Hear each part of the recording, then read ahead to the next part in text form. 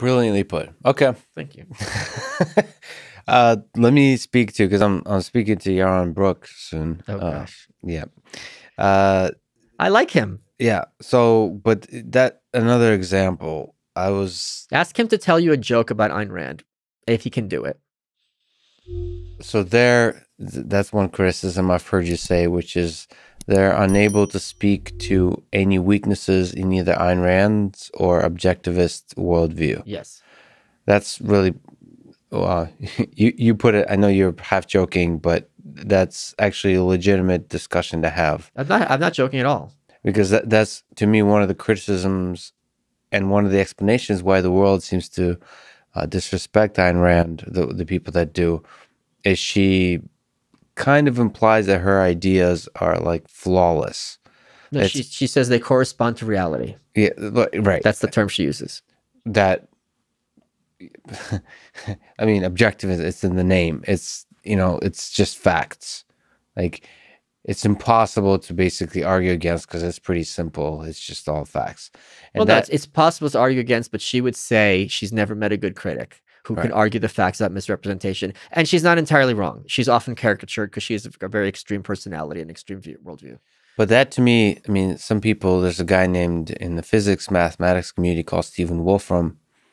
I don't know if you're familiar. Wolfram Alpha? Yeah. Oh, okay. He has a similar style of speaking sometimes, which is like, I've created a science, but that turns a lot of people off, like this kind of weird confidence. But he's one of my favorite people. I think one of the most brilliant people. If you just ignore that little bit of ego or whatever you call that, that there's some beautiful ideas in there. She's an amazing person. And that, for me, objectivism, I'm undereducated about it. I hope to be more educated, but there's some interesting ideas that, again, just like with UFOs, not that there's a connection between the two. Don't bring that up to Yaron. He won't like it. He won't. Ayn Rand's like UFOs. Oh, no. This interview is over. That's a good yarn. Okay. But, you have to be a little bit open-minded. But what's your sense of objectivism? Are there interesting ideas that are useful to you to think about? I own her copy of the first printing of the Fountainhead. So that should tell you a little bit about how my affection for Miss Rand, how heavy that goes. Ayn Rand does not have all the answers, but she has all the questions. So if you study Rand, you are going to be forced to think through some very basic things, and you're going to have your eyes open very, very heavily. She was not perfect. She never claimed to be perfect. She was asked on Donahue, is it true that according to your philosophy, you are a perfect being? She said, I never think of myself that way. And she said, but if you ask me, do I practice what I preach? The answer is yes, resoundingly. She's a fascinating woman.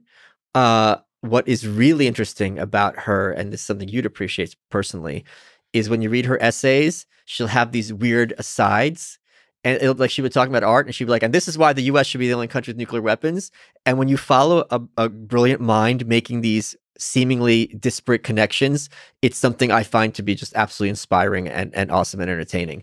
I think there's lots of things about her that people like Yaron would make uncomfortable.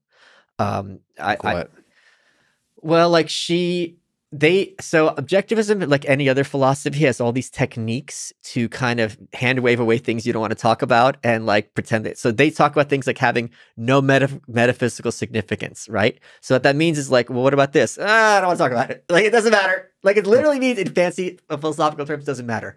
Or they will say correctly that it's very twisted in our culture that when we have heroes, we look for their flaws instead of looking for their virtues. That's 100% valid perspective. However, if I'm sitting here telling you that I think this woman is a badass and she's amazing and she should be studied, but there's also these idiosyncrasies, they don't want to hear it. Because and I think it's very convenient for them because there's a lot of things she did that were, here's an example. Rand was very, very pro happiness and pleasure. She was very pro-sex, which is kind of surprising looking at her and how she talked and how strident she was. Yeah. As a result of this, she never got her cats fixed to deny them the pleasure of orgasm. So her male cats are spraying up her entire house. Yeah. Like that is, I mean, that's her putting her philosophy into practice, but it's still gross. Yeah. So that's the kind of thing where I don't think he'd be. Another thing is Rand had an article on a woman president, and she said a woman should never be president, right? Now, when Rand says things that are too goofy for them, they say, oh, that's not objectivism. That's her personal preference. It's like she did not have these lines. Objectivism was always defined as Ayn Rand's writings plus the additional essays in her books. So if this was in part of those books, this counts as official objectivism, but they pretend otherwise. So that's another example. Plus, she was, and I bet you she was on the spectrum to some extent. I'm not joking. I'm not using that derisively. She was of the belief, and not inaccurately, because that humor is used to denigrate and humiliate. And she was thinking about the Jon Stewart type before there was a Jon Stewart. And a lot of times, like how I use mocking.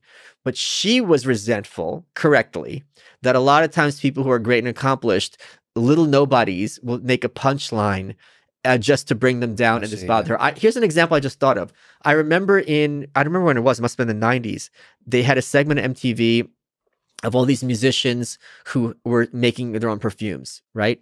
And this girl grabbed Prince's perfume, and before she even smelled it, she had the joke ready. She goes, oh, this smells almost as bad as his music lately. It's like, first of all, I'm sure the perfume's fine.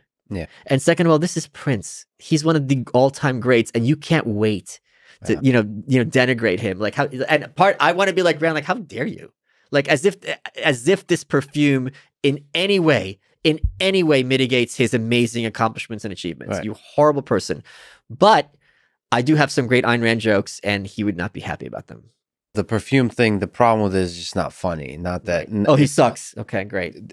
Not that they dared to try to be humorous. Right. Because I don't know why you mentioned Jon Stewart, because Jon Stewart can be funny. Right, but he taught a generation, you still see this on Twitter, where things have to be inherently sarcastic and snide. But isn't that, aren't you practicing that? No, I use irony, not sarcasm. Here's an example. When people, like you say something and someone reply to be like, last I checked, blah, blah, blah, blah, blah. And I'll say to them, I go, what do you think saying last I checked added to your point? You're giving me valuable information and data, but you are trained to believe that it has to be couched in this sneering. It doesn't. Just give me the information. This is useful information. Yeah. That's true. It's a knee jerk. But see, Jon Stewart did it masterfully. Correct, and they don't. And they don't. It's like people who copy certain comedians.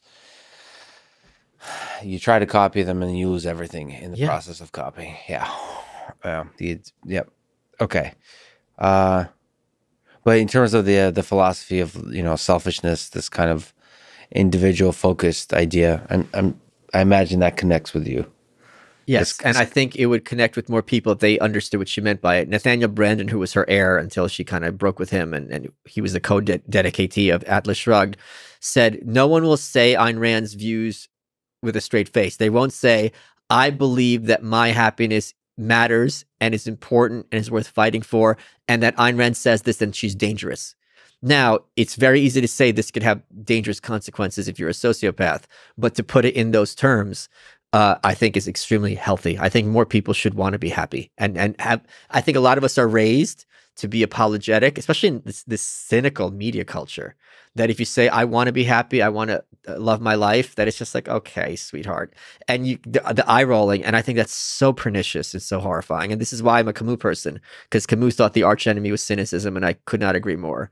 Like if you're the kind of person, if someone likes a band and you're like, oh, you like them, blah, blah, blah. It's like, this gives them happiness. Yeah. Now there's certain exceptions, but if it gives you happiness, it's not for you, that's cool. Okay, this is beautiful. I so agree with you on the eye rolling, but you see the best of trolling as not the eye roll. Correct. Of course not. The best of trolling is taking down the eye rollers. I'm gonna have to think about that. Okay. Because I kind of Red Bull. Yeah. Yeah. Because I put them all. My blood type is Red Bull. I kind of put them all in the same bin. Okay. And they're not. They're not. They're not. Okay.